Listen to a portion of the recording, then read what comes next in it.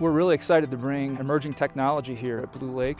They've already made some investments in alternate generation sources. With our software, they can now introduce a new level of intelligence to how they can optimize the dispatch of those resources and even achieve greater efficiency.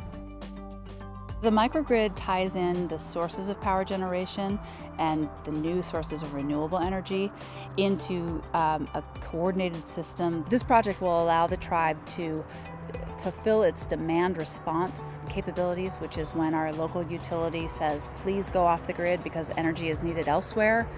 We can do that now, and it wouldn't be possible without Siemens Microgrid controller. We'll be providing our Spectrum Power 7 microgrid management system. It's a flexible software that allows us to forecast weather, forecast load, and then dispatch different types of generation assets according to different sets of variables. The microgrid will consist of a photovoltaic array, a 1 megawatt-hour battery storage, and an existing 175 kilowatt biomass energy system. The Schatz Energy Research Center will oversee the work that our partners are doing.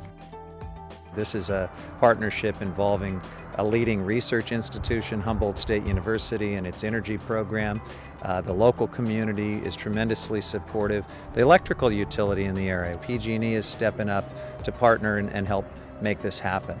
Really, in our role moving forward, PG&E will make sure that these are safe connections. We're protecting our grid, at the same time looking at how we can build this out in the future.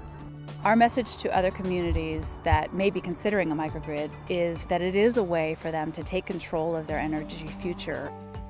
What happened here is, I think, a model that can show other communities in the rest of the country, in the world even, yeah, you can do it. And every time we do something like this, it gets easier for the next community to do the same thing.